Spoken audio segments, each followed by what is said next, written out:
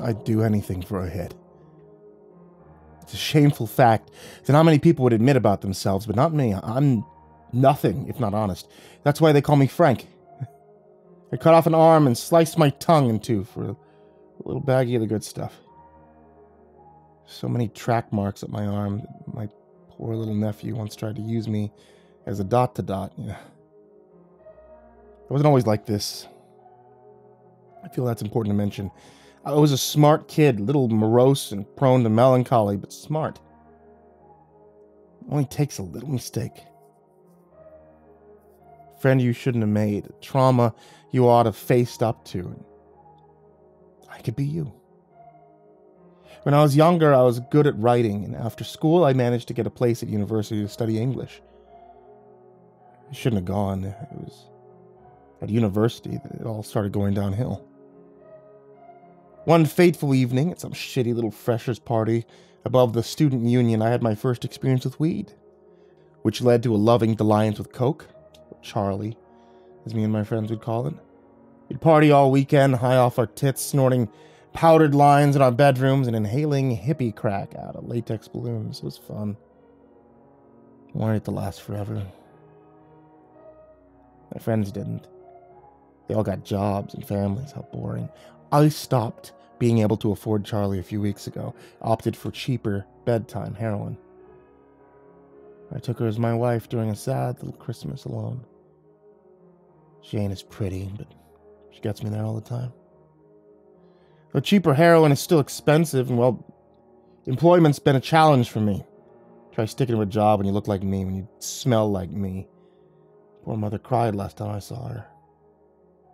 My arms full with her jewelry. My brother, who gave me a black eye as I tried to slip out the back door, had to cover his mouth and nose with a rag to avoid the stench. Even my family can't stand the sight of me. An employer wouldn't look twice at me, and if he did, it would be to judge me or to make sure I didn't take the bonnet mascot off his Jaguar after the interview. So I did little jobs here and there, and some shoplifting to fill in the gaps. My favorite thing to pinch is infant formula. There's always a demand for it. It goes for a pretty penny. 10 quid a tub in the shops. You could sell to penny-stripped parents at half price. They'd grab it out of your hands, even if you smelled like Danny DeVito's armpit after a workout. I sell it in a Facebook group. You know the ones. Free and for sale in whatever dump you live in. It was there that I saw the job ad. A post about a woman named Beatrice. Profile picture was a photo of a tulip. People don't often post job adverts there. It's a separate group for that, but sometimes they get confused. You know, old people on the internet, and they mix like oil and water. It seemed benign enough. Hi there, lovelies. Hope I'm posting this properly. This new technology, eh? I got a little job that needs doing. My house has gotten a little bit of a mess lately. I'm a single mother. It's hard to keep everything tidy and clean. I'm sure all you ladies will understand. We have a bit of a rat problem. Needs doing today. No time wasters, please. Cash in hand. Cleaning supplies provided. £200. Edit. No negotiations, my lovelies. The number is final. Also, how do I report users? A mean man called Robert offered his pleasure sausage as payment. These youths. I chuckled myself a little and stared at my empty wallet. Cleaning through a little rat droppings for 200 smackers.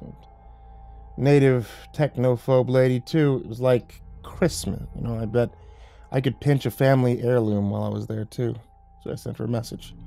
Hey there, I'd be happy to do this for you. Just let me know your address. I'll be over as soon as possible. Beatrice said, Hi, my lovely. A young gentleman who can clean. What a dream. I'll pop you over my address just shortly. It's just me and my little darling who live here. My son will be in the living room. You don't have to clean in there. But you mustn't bother him. He loves his video games and hates to be distracted, thank you. And I said, sure, fine. Be there sharpish. The address wasn't very far, thankfully. My jaw was still trembling from a little bit of coke I'd managed to score last night off this deadbeat passed out in a nightclub. Still felt very fragile.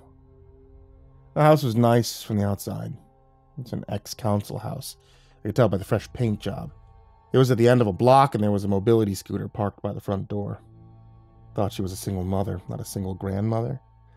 I rubbed my hands together, clambered through the gate, clapped on the door. The door opened almost immediately. It was as if she had been there already waiting to open it. Had she? "Oh, hi there, my lovely," a shrill voice startled me.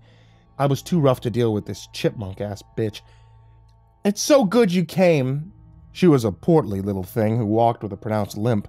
Her fingers were like Richmond sausages, and her wrinkled face had been emulsioned in a thick layer of orange foundation. She had an apron on, one of those gag ones that looked like a sexy woman in lingerie, and her lips were crusted over with cheap matte lipstick. Her efforts to disguise her age seemed to me done precisely the opposite, but who am I to judge? I'm just a neighborhood junkie, a dopehead, meth head, druggie, whatever you call us. Whoever the fuck you are. "Just inside here, forgive the smell, it's the rats. The exterminator said there's probably a dead one somewhere," she chirped. I crossed the threshold into the house and immediately regretted every decision I had made that led me to this point. Anyone else would have turned around and left. Not me. I had my wife Helen to think about, and my mistress, Charlie, to save up for. It's bad. Jesus fuck, woman, this ain't a dead rat. This fucking family of dead rats. I covered my nose with the sleeve of my jacket. Beatrice looked offended. Ammonia hung in the air as an invisible haze, turning tears into acid and breath into hot fire. I'd smelt death only once before. It'd been my neighbor and fellow druggie, Big Bobby. His so-called mates had been too busy getting high to call anyone. He was bloated and blue and dripping with maggots when the body collectors came to drag his sorry ass out of the door. They had all gotten nose blind to him over the week and a half that they lived with his corpse. Easy to do when you're higher than the Burj Khalifa on stilts. Beatrice must have been nose blind too. The only way you could live here. "Mind your tongue, my lovely, just like my son. I know it's bad. It's just so hard being a single mother these days." She shook her head dismissively. "How old's your kid?" I asked, curiously, wiping my wet eyes. I was expecting the house to be disgusting to match the stench, but the hallway was perfect. I'd seen messier show houses.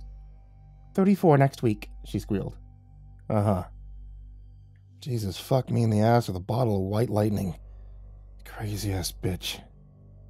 "Now, if you would start in the bathroom and move to the kitchen, please leave the living room to me. My son's in there. He hates to be bothered," Beatrice said. "I've left all the cleaning supplies in the cupboard by the stairs. Anything you need, I shall be out in the garden. My petunias aren't looking too well, and I must tend to them, my lovely." I was expecting an absolute crap hole. I mean, the bathroom was spotless like the hallway. There were some foundation smears into the walls, but that was nothing a little degreaser couldn't handle. The kitchen was fine, too. I couldn't work out where the smell was coming from and where the rats were. Usually rats congregated in the kitchen. At least that was my experience, having had a good few infestations myself. The smell, however, lingered. No matter how much Dettol I sprayed or Zoflora I wiped under my nose, there was death in the air, but where the frick was it? I finished up the bathroom and the kitchen and spared a thought for the living room. She hadn't wanted me to go in there. Maybe that's where she was hiding the good stuff.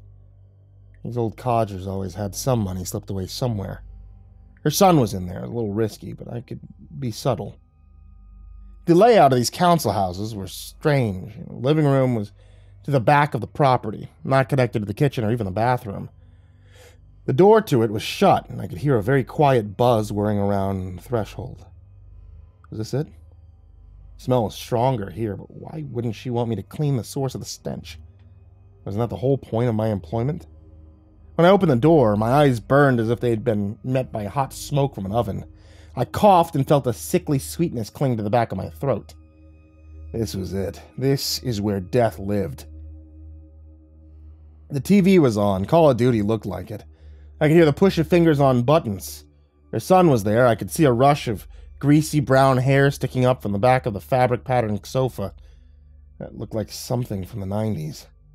"All right, dude. Just cleaning up for your mom," I said cautiously, struggling to get the words out as the ammonia overwhelmed me. There were flies buzzing around, but they all seemed to be congregating around the couch, around her son. I didn't reply. I was scared. scared of what I'd see sitting on the couch. Was he dead? Was her son the cause of that awful stench? And then I saw it laying on the couch. Then I saw it, laying there on the couch like a washed-up whale in summer. A rotund mass which used to be a man, swollen with rot and gas, enshrined in mustard-stained sheets and liquefied fat. There were mountains of maggots basking in the chaos of seeping flesh and rotting bed sores. I couldn't see the legs. It seemed to me that they had fused together with the couch. The piles of excrement served as a goopy glue to aid the cursed marriage of man and couch. Holy fucking shit. I stumbled backwards, knocking over my cleaning trolley. I wondered how long ago he died. To have rotted away like that, too fucking long ago. No wonder there were rats. Beatrice was crackers, more crackers than the druggies who lived on South Street, who would live with Big Bobby's corpse for a week. I heard it again. The fingers on buttons, the mashing of the controller, the TV still on, and a lone shooter sniping from some hill in pixelated Beirut. Motherfucker was still alive. Just as I realized it, he let out a large groan and twisted his horrifying mass to look at me. There were shackles, where his ankles should have been, buried under blankets of pillowy soft flesh. If I touched his skin, I imagined it would come slewing off the bone like a well-cooked Christmas turkey. Yeah, he mouthed at me. It was all he could do, and it seemed to take him a lot to say. His jowls shook as he said it. His rotted teeth clattered. Now, it was too late. I woke up a few hours later. Across from the rotted mass of her son, there had been a small couch, two-seater. It was in the same gaudy print as the other one, looked new and was untarnished by rot. I woke up there, my bloodied head resting on the arm of the chair. Beatrice was beside me with her frying pan she must have walloped me with. I tried to move, but my legs were shackled together. Don't panic, my lovely. Everything's all right. I did tell you not to come in here. I don't have many valuables. I'm sure that's what you were looking for, right? I don't hire drug addicts to clean my house without hiding my precious things first. Now, don't worry. I'm here to help, she smiled. We all have our vices. Mine is tea. I could drink it all day. My Connor here loves his yell of duty, or whatever it's called. I live to please. What is it you want? I thought about all the shit I'd seen. A man fused into a couch, rotted to the point where he resembled nothing but a lump of flesh. Things no one should ever have to see. Run. I wanted to leave. I wanted to not have eyes. I wanted to feel good again, unmarred by trauma. I wanted the smell of ammonia out of my nose. I wanted... Charlie, I sputtered. I realized Beatrice would not know what Charlie was. I want cocaine. I want to get high. Of course, my lovely. Your mummy will get it for you, she smiled. All you have to do is stay right here, and I will take care of you. It's pretty funny when you think about it. Could be a lot worse. I mean, there are children starving in Africa and junkies with no fix. Who am I to complain? I don't have to do anything for a hit anymore. Hi there, my lovelies. This is Beatrice. My little darling loves writing stories, so I gave him a notebook and pen to pass the time. I decided to post this here. He does love to exaggerate, that little rascal. I'm not sure if this is the right place for it, but I do love to please. I feel very strongly that everyone deserves to have their voice heard. With that being said, would any of you lovelies be interested in a cleaning job? £200 cash in hand. I'll supply the cleaning supplies. I can be very generous. There's some extra money in it for you if you're good at digging holes. My poor garden has gotten out of hand. See you soon. Beatrice.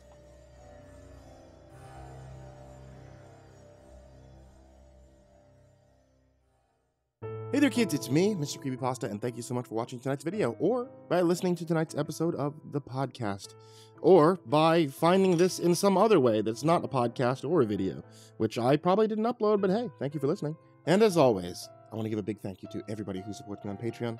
That includes everybody who's been waiting for me to update my Patreon, and I thank you all so much for being so patient with me. But especially, I want to give a thank you to Jordan Alexander Sanchez, Jakob Fenske, Stephanie Butler, Bobby Karman, Chance Burnett, Kraus, Tristain Pelton, AcidSystem, Adam Gerecke, Aeryn Stormcrow, Aika Limchoc, Amber Clark, Angelus, Atomaurus, Bastion Beefcake, Blue the Enigma, Brayden Morris, Broken Beast 320, Captain Scurvy, Caspian, ChellyJay, CoryxKenshin, Cronut 509, Crusader Jakob, Cryptic Nightmares, Curse Pox Primarch, Dakota Lane Whetstone, Daniel Paulson, Darth Myver, Deleted Account, Dirt Diver 030, M, Esteban, Fester's Lampshade, Freddy Krueger, Gorag Trimagazine, Grand Moth the Milky, Hades' Nephew, Happy Birthday Jason Wilson, Harley, Himbo Jerry, Horseman Sect Time, Insanity Gamer X, Jay Cairns, Jesus Cornell, Jordan Humble, Justin LaFontaine, Kaylee Ambrose, Kiri the Sloth, Crazy Kid, Cryolinian, Lambda M98, Lisa Cottrell, Little Crow, Lord Life's Best, Lupita Galvin, Love You Eminem, Matt Bach, Melted Lake, Michael Allen Jr. Brashears, Mike, Mr. Marcus Blitz, Nate Cull, Nico Kayo, Psychomel, Red Shadowcat, Rob Like Sharp Things, Samahai, Sashi Suzaku, Seclude, Stricken, Tali Sue, Tater Chip, That Creepy Chick, The Ginger Bros, Turtle Man, Voice of Sand, William King, Xavier and Cheyenne, Yargul, and Zachary Graphius. If you would like to join this list of names that I horribly mispronounce, then please head over to patreon.com/MrCreepyPasta, or you can always check out the names